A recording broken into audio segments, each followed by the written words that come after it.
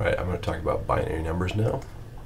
So binary numbers are similar to our normal number system, which is a decimal. We think of numbers as starting as maybe 0, and you go to 1, 2, 3, 4, 5, 6, 7, 8, 9. And then after 9, you run into a problem. You've used all 10 of our numbers, our digits, so we have to combine digits. So we go to 1, 0, or 10. Binary is similar. You start with 0, you go to 1, but then you run out of your two numbers. Your 0 and your 1 are both used. So you have to go to the same thing, 10. After 10, you go to 11. And then you run out of those. You have to start, go to the next spot, and you have 100. Then you do 101 and 110, 111. So you can see how the numbers go up. 0, 1, 10, 11, 100, 101, 110, 111. So the next number would obviously be 1,000. So that's how it works. So we have each digit in your binary number has a place value. So if I have an 8-digit binary number, let's say it's 1 0 1 0 1 0 1 0, then the first digit on the right hand side, this is the 1's digit. The next one right next to it is the 2's digit, or the 2's value. And the next one is the 4, then 8, then 16, 32, 64, and 128. So if I wanted to figure out what this number was, well, I can say, well, there's no 1, there's a 2. So it's 2 plus, there's an 8 here, 8 plus, there's a 32, and there's also a 128.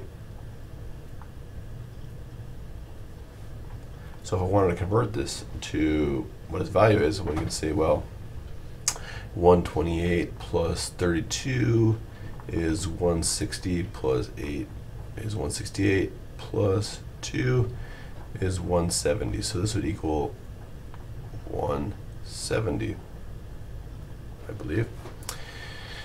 So you can see how you could do it. So let's pick another number so we can see how they look. Let's pick the number 11001101. All right. So now we have a 1, and we have, there's no 2, but there's a 4, and there's an 8, and there's no 16, no 32, there's a 64, and there's a 128. So we look at this and we say, well, 128 plus 64 just happens to be 192. 192 plus 8 is 200. And then there's 4 more, 204, and then 1, 205. So this would be 205. Some common numbers you'll see in doing binary are the numbers 0, 0, 0, 0, 0, 0, 0, 0, which just happens to be equal to 0. There's also 1, 1, 1, 1, 1, 1, 1, 1, which is equal to 255. These ones appear a lot in networking. Some other things you'll see a lot is combinations of 1s. So let's start with the right side. Let's say you have 1, 1, 1, 1, and a bunch of zeros. So the question is, what does this equal? Well, for this, let's look at decimal numbers, for example. if we had 9, 9, 9, and we added 1 to it, that would be equal to 1,000. So 999 plus 1 is 1,000. So if it was 9999, we know it's 999.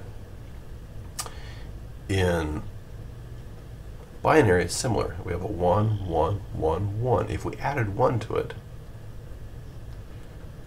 then we would get the next number, which is 1, 0, 0, 0, 0. And we know that the first one on the right hand side is a 1, then there's a 2, 4, 6, and then we have there's 1, 2, 4, 8, and 16. So this is 16 right here. We can subtract 1, and we can find out this top number, the 4 ones, is 15. So that helps us. Whenever we see a series of 1s, we can easily calculate it out.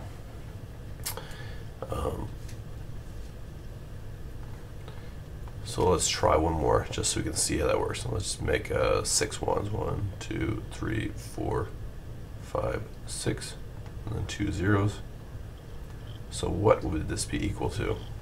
Well, we don't know immediately, but we do know this is the 1, this is the 2, this is the 4, this is the 8, 16, and 32. So our immediate guess is it's going to be 1 less than 64. So 64 minus 1, which is 63. Now we could verify that by saying, okay, well, if we added 1 to 63, we should get 64.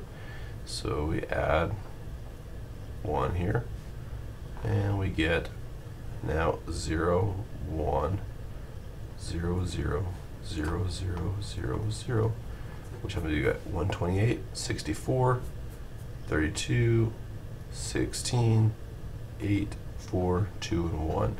So we know this is 64. So we know that this top number must have been 63, because if we add 1, it gets you 64. So this is how binary works, and it gives you an idea of how to do some basic mathematical calculations there.